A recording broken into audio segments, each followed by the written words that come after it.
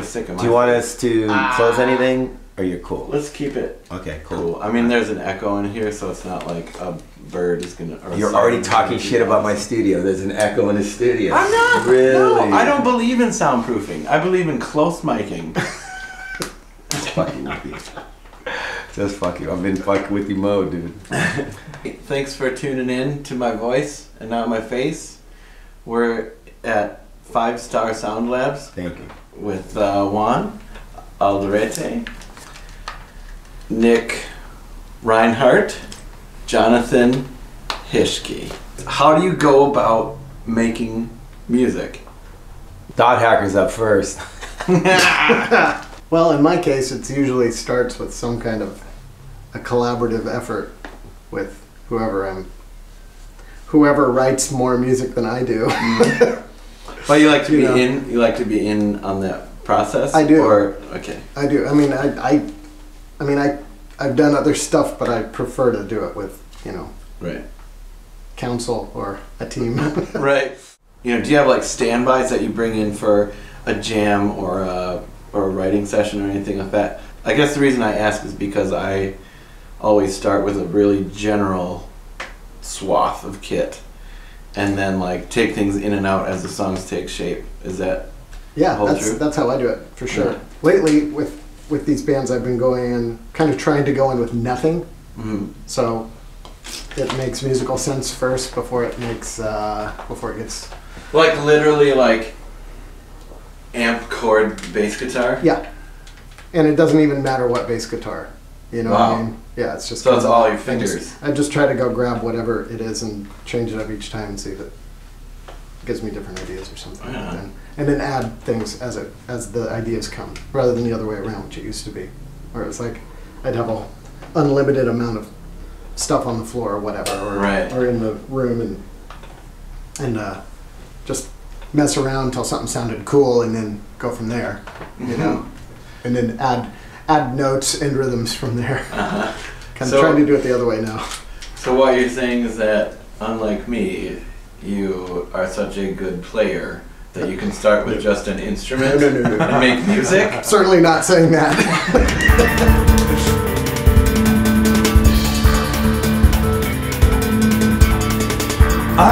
I'm not into the jamming thing anymore, which is really weird.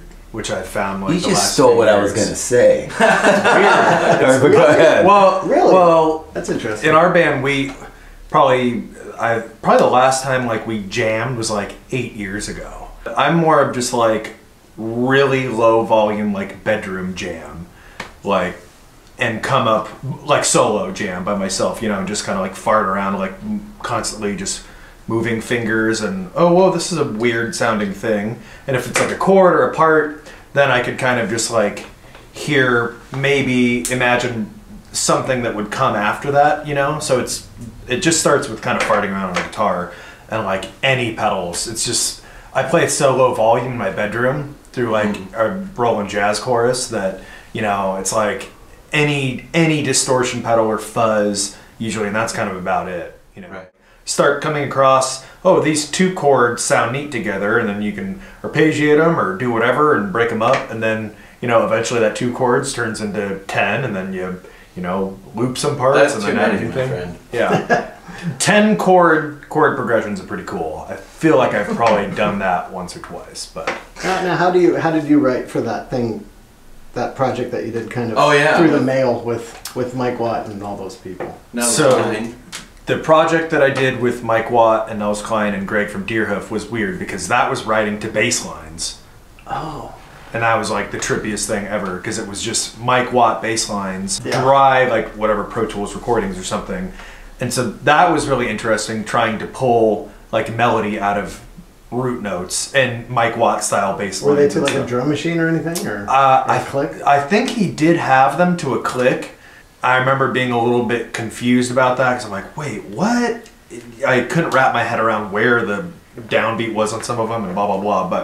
But so that was an interesting way for me to write music, was to approach it from, way out of my comfort zone of like hearing bass lines first and trying to pull melody and all these ideas out of bass lines.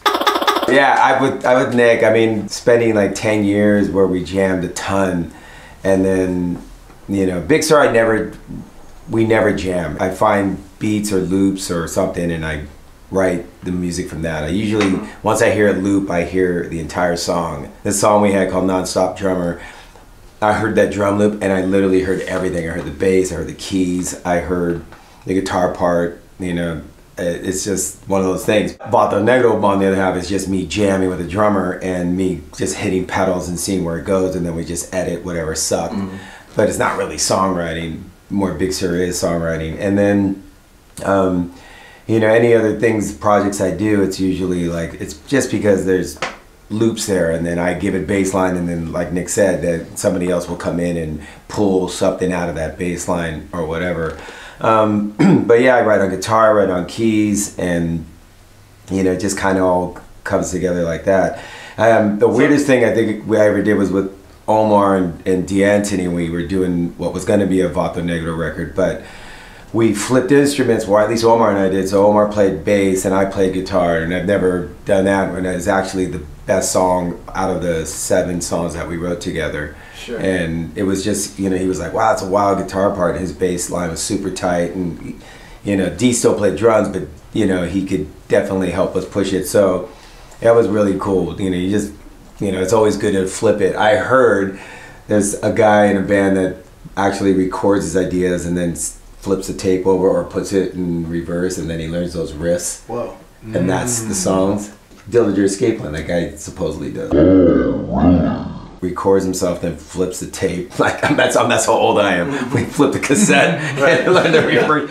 So I've actually thought about this. So when you're writing with Dot Hacker stuff, someone comes in with chord progression or like a section, or you guys jam, or what is the genesis of like a Dot Hacker song? Well, it's an interesting situation because that band is kind of like all bets are off as far as that goes. Like either Josh will bring in something totally done, like here's everything, here's the structure, here I have the melodies, the chords, and then you guys find your parts in it, and maybe we kind of alter stuff from there. You know, oh, maybe this should go longer, but you know, or that part's cool, let's pull everything else out, and that'll be the focus of this. Or somebody will just have a snippet of something and we'll work it into something, you know, grander, hopefully. Or we jam and pull stuff out of like find something good and turn that into a song. It's and your bass lines are usually wild. I mean, it could just be like a guitar chord and the bass is doing all this crazy shit all over the place. I mean, does anyone ever say like, dude, what are you doing? Or is everyone dude, it's called Jonathan Noodle. Well, I mean, I love it, and I'm glad. I don't know whether or not they say that or not. I'm glad. It seems like they don't, at least on. Well, they might go, maybe you should wait to have that totally crazy part happen until after this happens or whatever. Right. It's like an arrangement thing, but I don't think anyone's ever changed a note or an idea. I don't think anyone's like really taken any of my ideas and gone no. Okay. Which is nice. No full veto. Right. No full veto, which is really kind of a, I don't know, I consider a real privileged position to be in. That's a magical place to be in. Especially as a bass player. Yeah, because we had this talk one time, and I was telling him, like, you know, because I heard the first Dot Hacker record and he was playing it, I'm like he told me how many hours he spent overdubbing his bass, and I was like, they let you do that? And he goes, yeah, and I go, how did you get them to let you do that? And he goes, well, first of all, you be in a band with your biggest fans. And I just had a tear come down my eye, you know what I mean? Because I just like, for me, it's just like, get these bass lines done, all right, out, and you know, you're done. It's just like, that's not what it's about. It's not about whatever I want to do or whatever. So I've never, I mean, besides Vato Negro or Big Sur, which are my own bands, but being in a situation where you can literally carve out your sound for, you know, a couple days, it's unheard of. I've never had that in my life, unless it was my own music, you know. The idea is to experiment and kind of, I feel like, cram as many ideas in, and then you go, it's almost like reductive. Right. You know what I mean? Like, I mean, I don't do this, but those guys will put on layer after layer after layer. They'll spend days and days just adding things.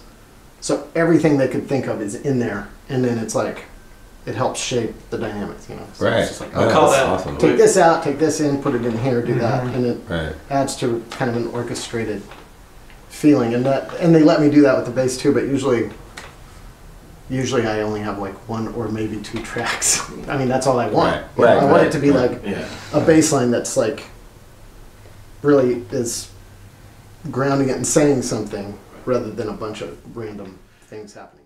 I mean, I guess it starts with trust too. I was gonna say that, yeah. I think that's the main part, you know? Yeah. If you trust the guy to not play something cheesy or shitty, you know, if you trust the drummer to not do something. So you're you're saying gonna I'm hate. capable of playing shitty shit. I guess that's what you guys are kind of getting at. No. Like, oh yeah, well, so that situation you're talking about, they just figured that if they gave you the trust, you'd play Oh, no, shitty no, no, thing. no. I'm not saying like that. I'm saying like if there were like 4 people, you all have to trust each other equally. Right. Well, yeah, and that's a band. I mean, That's a- obviously my situation wasn't like a traditional band. It's Right. like, you know, a guy who has a vision, and then you helped him create his vision. Where, you know, you're in a band, and it's like equal say, equal split, equal everything. You know what I Right, mean? right. And your band is Caramel is that essentially, right? Or I don't know what it is. I mean, it is. It sounds like you start the songwriting, so that's See, it's always kinda been different. an ambiguous thing for me because I will do kind of like a Josh things a lot of times, and that's what I was getting at with like the no jamming thing, because I feel like when we would jam parts, like we just spent literally 5 hours on like 20 seconds of music, and now everyone's and like, you know, we're cranking with it. We don't do the thing where like, you know, we grab a 30 pack of beers and like take breaks and just talk about life, you know. It's just like, no, it's 4 hours of like jamming 20 seconds of music, and then it would just get like, this sucks, you know.